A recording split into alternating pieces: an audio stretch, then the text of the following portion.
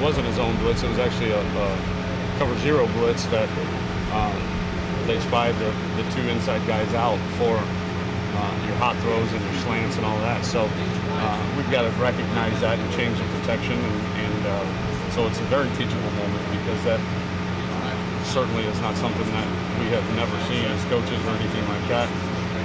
We just, in the heat of the moment, didn't do what we should have done. You've probably been asked about this before, but did the wide receivers have a bad night tonight? I mean, they were hardly involved receiving-wise. Oh, yeah, we felt like we were playing really good defense, and we didn't want to take a ton of chances in the throw game, because we knew we would, it was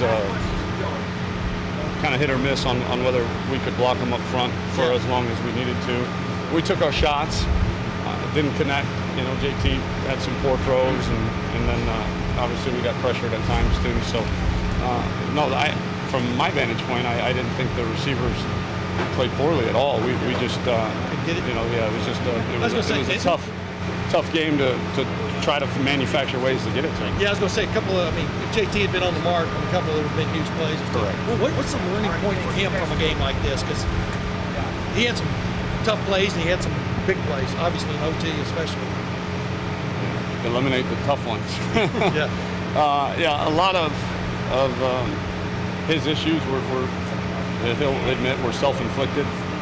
So we'll go back to tremendous teaching moments. I said to him and said to our staff in the locker room, I like teaching moments after we win than after we lose, and so there were plenty of them tonight. But